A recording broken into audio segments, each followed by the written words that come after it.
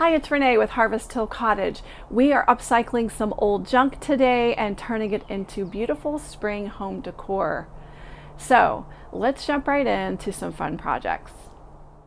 When I'm out thrifting, I always look for birds and bunnies and other ceramic figurines that could use an upgrade, because a coat of paint just changes the entire look.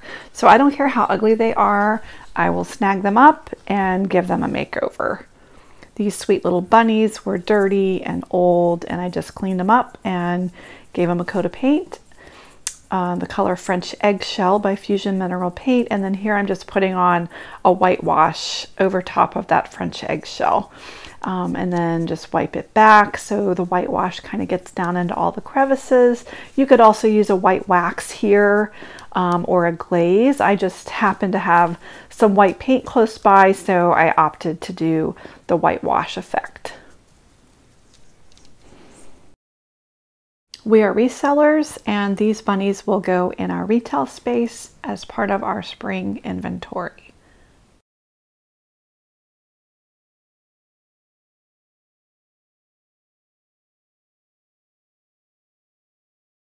Last year, I scored a huge box of these old vintage yarn spools, and I've been using them in projects off and on over the past few months, and I thought for spring we would use them to make some fun carrots.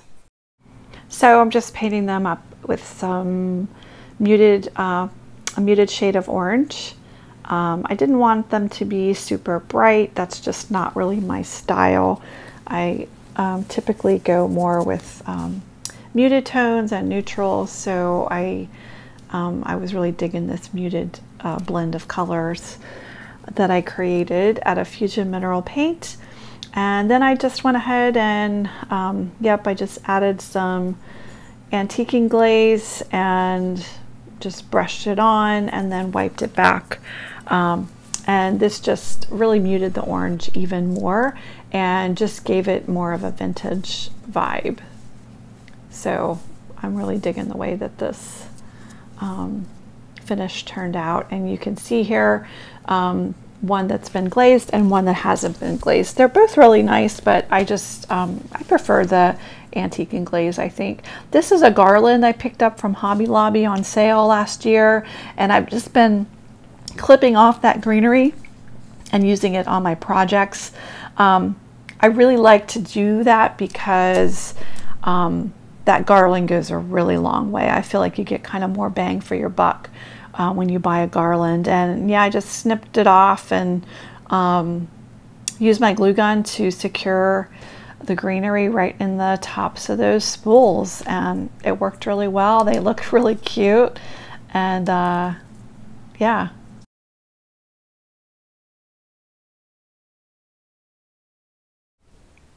Okay, I found this little tabletop decorative wagon at the Goodwill, and it's actually fine the way it is, but I'm just thinking for spring it needed a little brightening up. So I went ahead and grabbed my white paint. It's the color Picket Fence, and I just used a dry brushing technique because I really wanted some of that wood to show, just so that it has sort of an aged weathered look about it. So I just sort of slapped on that white paint using, like I said, a dry brush technique.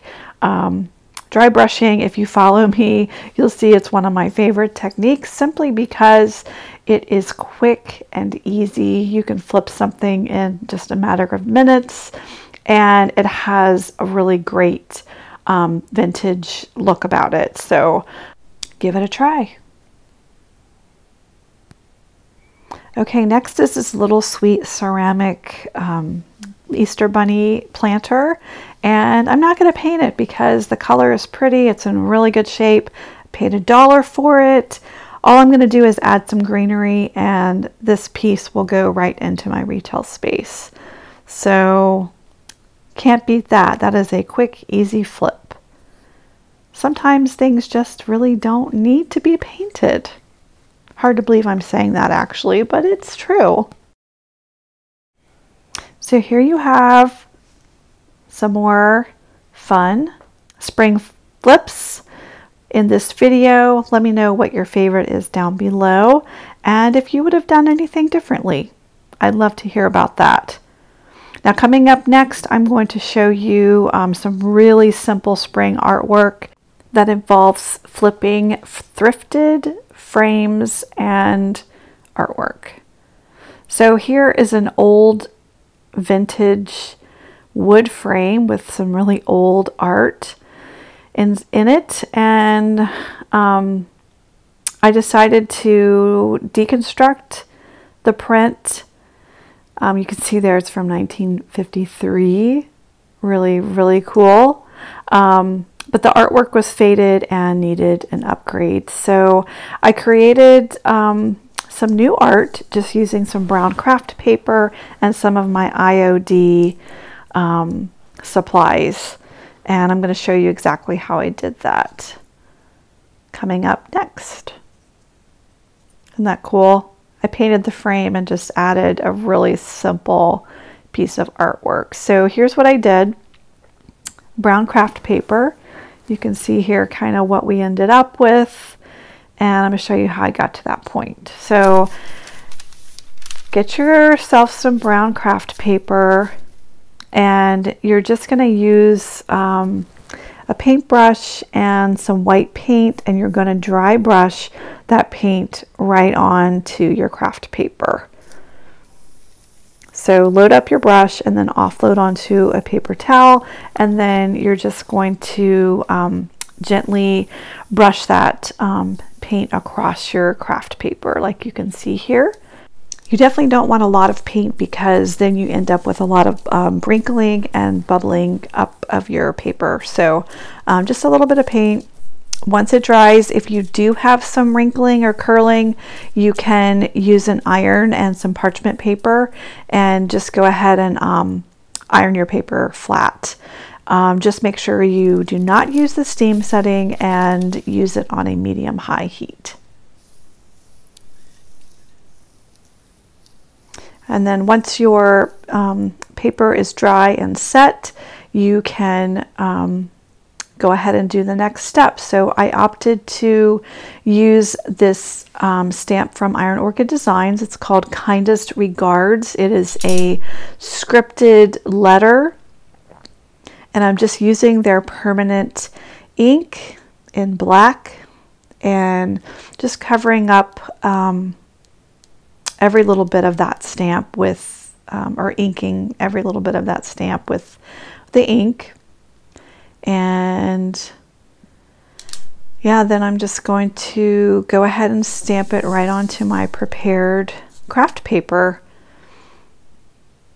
Just set your stamp down in place. Now, once you commit to a spot, you don't want it to budge. So I use one hand to hold it in place, use my other hand to just make sure that every little bit of that stamp makes contact with my paper. And then I'm going to re-stamp at another location. I'm not going to re-ink because I really don't mind if it has a really faded look about it. So I'm just going to go ahead and re-stamp without re-inking. And it's a little more faded than the other one, but I'm good with that. I like that look. So yeah, so there we have our background, and once that is dry, we can go ahead and add the next piece. This is where I really like to use my scraps of transfers. If I've got some leftover florals, here I've got this little moth, I believe that's from the Brocante transfer from Orchid Designs. And just piece together some, like I said, just use some of my scraps. That's what I love about the transfers from Orchid is you can cut them apart and piece them together any way that you like. So, and that's all there is to it. Just add whatever transfers you like. I went ahead and took the glass and traced the outline so that I knew where to cut. A rotary cutter would probably work best here, but I couldn't find my rotary cutter, so I just used a pair of scissors and trace that chalk line. This is another picture frame that I thrifted. I didn't like the shiny silver, so I went ahead and just added some white paint. Again, I'm dry brushing here because I do want a little bit of that silver to peek through. So then I just grabbed some black wax and I'm just touching those details with the black wax. Waxes are a great way to highlight some of your details on your pieces. And I just, brush it on and then use my rag to wipe back the excess. And just highlights the details, but also adds age to your piece. So just kind of gives it that vintage vibe. And yeah, just don't be afraid to layer on your paint and your waxes and until you get a look that you're happy with. And so there you go. I put it together with my little piece of craft paper artwork and I'm digging it. I really like the way this looks. Has a really sweet cottage vintage vibe.